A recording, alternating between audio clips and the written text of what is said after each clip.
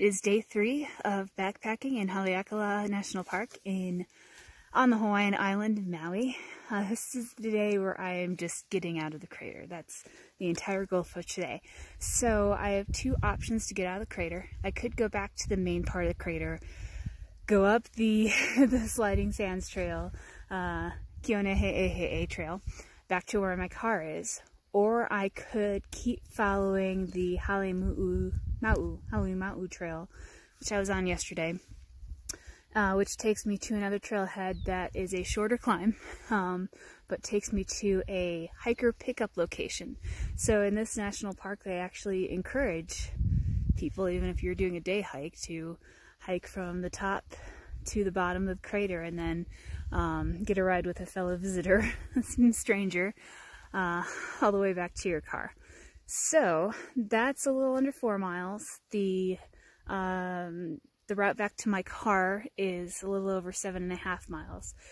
But I think I'm going to try the shorter route. I'm going to see if there's any visitors here who are feeling the spirit of aloha. I actually picked one up on my way up. He was in front of me in the visitor center, and I heard the route he was taking, so I knew who he was, kind of, and so I picked him up and I took him to the top. So hopefully if there is a thing called karma, that I have some and that somebody will pick me up. So this is where I'm starting from today. This is the Holua cabin. This is the water source for both the cabin and the campground. The tent camps are way up this hill, so whenever I needed water, I had to come down the hill and grab water here. But the tent campsites are up there, kind of tucked into some vegetation and some lava rock, and that's where the main part of the crater is too. But I am going this way. I could actually see the switchbacks there. They're on this little hill that kind of comes down here. So that's where I'm headed this morning. This is where the clouds come up from the ocean. Doesn't look so bad right now.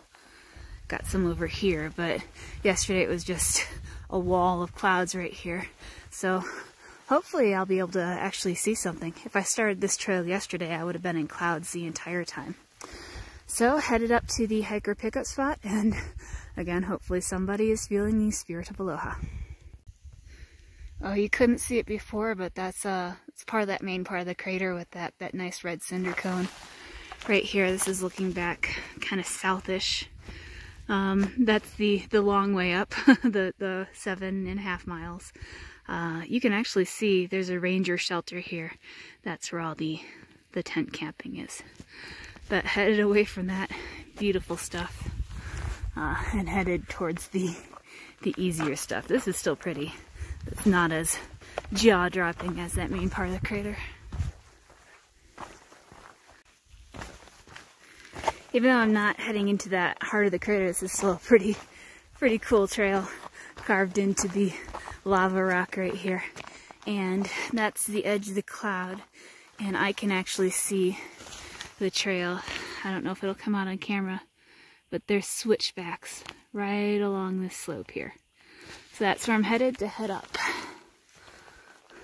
Gotta make it across the lava first. Partway up the switchbacks, but also partway in a cloud. Clouds have kind of taken over. This building right there is the Holua campground. You can see I'm just going to be heading straight up into the cloud. I'm not even that far up the switchbacks. That's where they started, but wanted to get a little bit of a video in while I can still see some stuff. You can see the cinder cones and such, kind of, over there. Heading up and heading into the cloud, and everything is covered with a light mist right now. There's just the turn of the switchback, and it just keeps going up. Cloud layer update. It is here. It is super here. So that's where the crater was. And then these are the switchbacks I just went up. So again, I call these cloud layers that roll in smoke monsters. I have been devoured by the smoke monster today. It's cool, but can't see anything. Still in the clouds. You can see maybe the camera picks it up, the mist kind of coming up this hill. This is the ocean side over here, and then here's the ridge. I'm walking basically the crest of the ridge, and then that's the beautiful crater over that way. So pretty soon I'm going to be turning away from the crater side altogether, which today really means nothing, but then I will be headed over to the hiker pickup area. Park Road, 0.7 mile. I'm showing the trail signs. There's the sign for the crater, Haleakala crater. I'm showing the signs because there's really nothing else to point out right now. So 0.7 miles to the road. I see cars, barely. So this must be the trailhead. And across the road there is the hiker pickup. Definitely passed a couple of day hikers so far. I'm not sure they're going to see anything on this trail, but hopefully somebody's going to be nice at the hiker pickup. This is such a part of the culture here. They actually have a sign for it: hitchhiker pull out, cross road and follow trail. So here's the road, and that's the trail. Okay, so this is it. Nice big pull out. Just had a couple cars go by. I didn't wave or stick my thumb out or anything. This was way more visible when I came in a couple days ago, so we will see how this goes.